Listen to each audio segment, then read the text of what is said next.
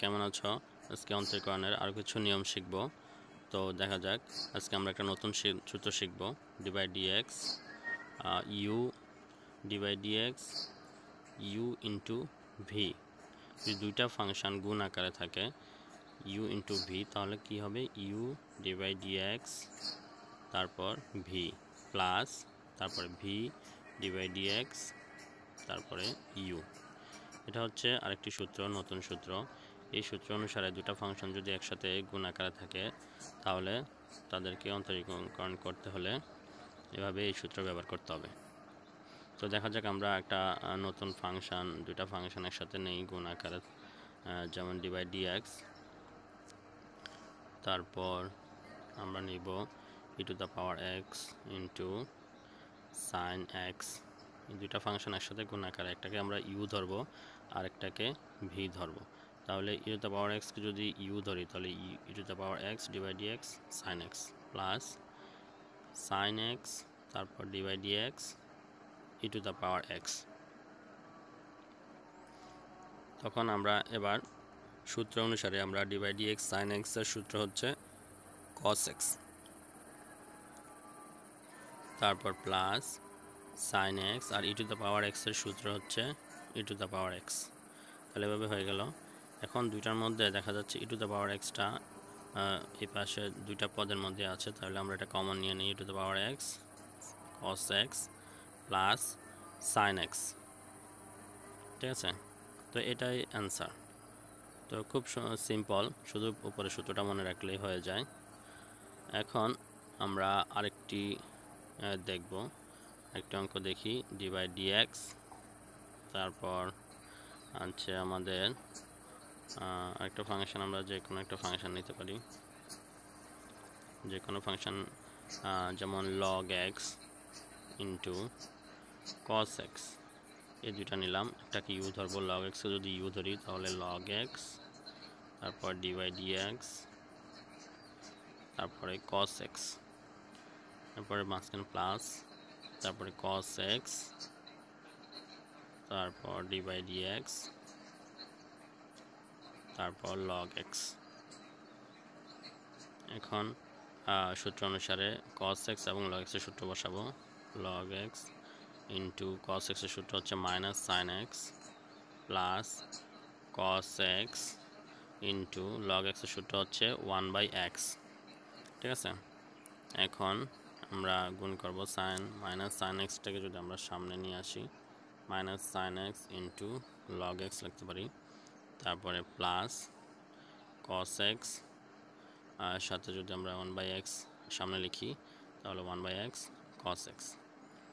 তো সিম্পল, একদম সিম্পল, এটাই হচ্ছে অ্যান্সার। তো সূত্রগুলো আমাকে মনে রাখতে হবে আমাদেরকে। সূত্র যদি আমরা মনে রাখি তাহলে সবগুলো অঙ্কেই পারবো। তো এখন দেখা যাক, নিজে কিছু প্র্যাকটিস করো। নিজে করার জন্য কয়েকটা অঙ্ক দিয়ে দিচ্ছি এখানে। দেখো, আমরা একটা নিব ডিভাইড ডিএক্স, তারপরে নিলাম এখানে sine x into cos x. এটা কি হবে, এটার মান বের করবা। ডিভাইড ডিএক্স, তারপর হচ্ছে এখানে একটা ফাংশন নেব ই to the power x into log of x. এই দুটা জন্য মানগুলো তোমরা নিজে বের করো, তাহলে এই দুটা প্র্যাকটিস করলে হবে। আরও একটা দিচ্ছি এখানে, ডিভাইড ডিএক্স, ডিভাইড ডিএক্স এর সাথে আমরা আরেকটা কি দেওয়া যায়, ধরো এখানে ই টু দ্য পাওয়ার এক্স তারপর কস এক্স। আর একটা মোট তিনটা হলো, তিনটা প্র্যাকটিস করলে বোঝা যাবে এবং সূত্র দিয়ে এগুলো করলেই হয়ে যাবে, আগের সূত্রগুলো যেগুলো লিখেছিলাম। এখন আরেকটি সূত্র, সেটা হচ্ছে ইউ বাই ভি। এটা ভাগের সূত্র। আমরা যদি ভাগের ক্ষেত্রে যদি একটা ফাংশন উপরে থাকে একটা ফাংশন নিচে থাকে, একটাকে ইউ ধরতে হবে আর একটাকে ভি ধরতে হবে। তো এটার ক্ষেত্রে হবে এরকম, নিচে ভি স্কোয়ার, তারপরে ভি, এটাকে উপরেটা যদি আমরা ইউ ধরি, নিচেরটাকে ভি ধরি, তাহলে উপরে V into dydx u minus মাঝখানে মাইনাস, তারপরে u ইন্টু dydx v, আর নিচে v স্কোয়ার, এখানে v স্কোয়ার দেব, তাহলে হয়ে যাবে। তাহলে এটা হচ্ছে ভাগের সূত্র। ভাগের ক্ষেত্রে যদি উপরে একটা ফাংশন থাকে, নিচে একটা ফাংশন থাকে, তাহলে আমরা কীভাবে করব। তো দেখা যাক, dydx আমরা একটা যে কোনো ফাংশন নিব, যে কোনো একটা function e to the power x নিলাম উপরে, আর নিচে নিলাম sin x। তাহলে কি হবে, উপরের e টু দ্য পাওয়ার xটাকে আমরা u ধরবো, নিচেরটাকে v ধরবো, তাহলে sin x স্কোয়ার, যেহেতু v স্কোয়ার, তারপর উপরে আবার sin x, তারপর dydx, তারপরে e to the power x, মাঝখানে মাইনাস, তারপর আবার e to the power x dydx sin x, sin x। এটা লিখলেই সূত্রটা হয়ে যাবে। এরপর আগের সূত্র অনুসারে আমরা মানগুলো বসাই দিব। dydx e to the power x এর সূত্র হচ্ছে e to the power x, এটা বসাবো, তারপরে sin x এর সূত্র বসাবো, নিচে sin স্কোয়ার x থাকবে, আর উপরে sin x into e to the power x এর সূত্র e to the power x minus e to the power x into sin x এর সূত্র cos x। ঠিক আছে, এখন আমরা উপরে দেখা যাচ্ছে দুটা পদের মধ্যে e টু দ্য পাওয়ার xটা আছে, এটাকে আমরা ইচ্ছা করলে কমন নিতে পারি। আমরা সামনে কমন নিয়ে নিলাম sin x minus cos x। ঠিক আছে, তারপরে হচ্ছে আমাদের sin স্কোয়ার x। তো এভাবেই আমরা ভাগের ক্ষেত্রে এভাবেই করবো, এটাই অ্যান্সার।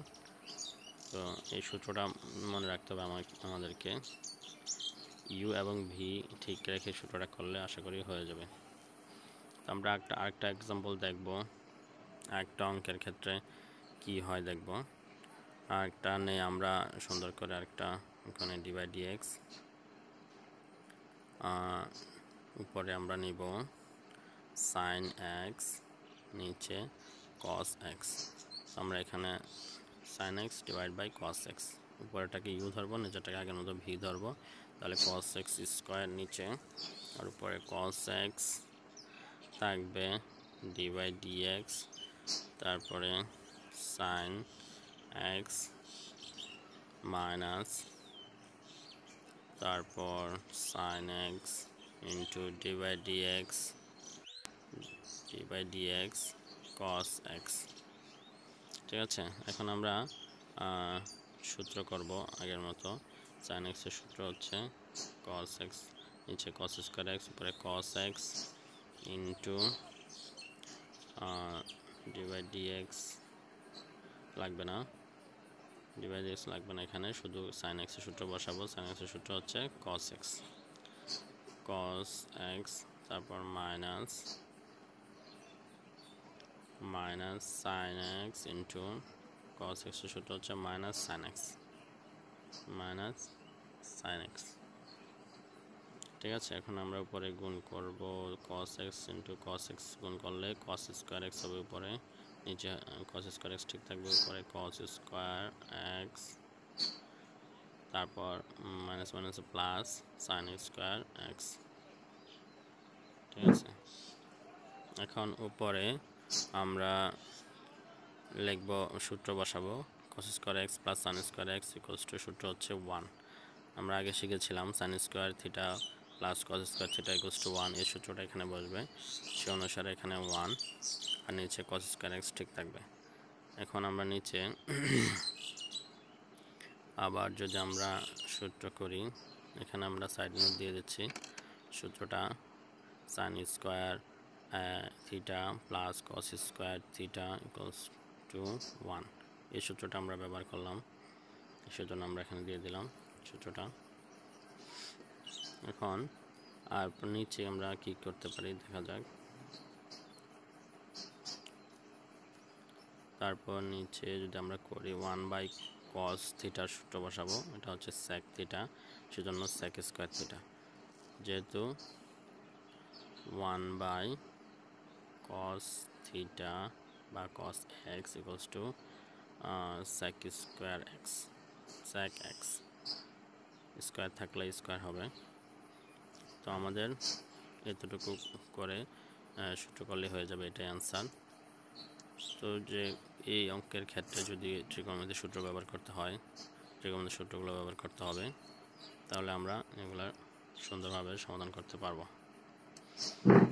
এখন আমরা প্র্যাকটিসের জন্য আর কিছু অঙ্ক দিয়ে দেব, এগুলো নিজে করো, প্র্যাকটিস করো, তাহলে এই সূত্রগুলো ভালোভাবে আয়ত্ত করা যাবে এবং এই নিয়মগুলো ভালোভাবে শেখা যাবে। যেমন d/dx আর একটা দিব, d/dx আমরা দিলাম উপরে cos x, নিচে টু দ্য পাওয়ার x, এটা কি হবে বের করো। তারপর 2 নাম্বার হচ্ছে d/dx,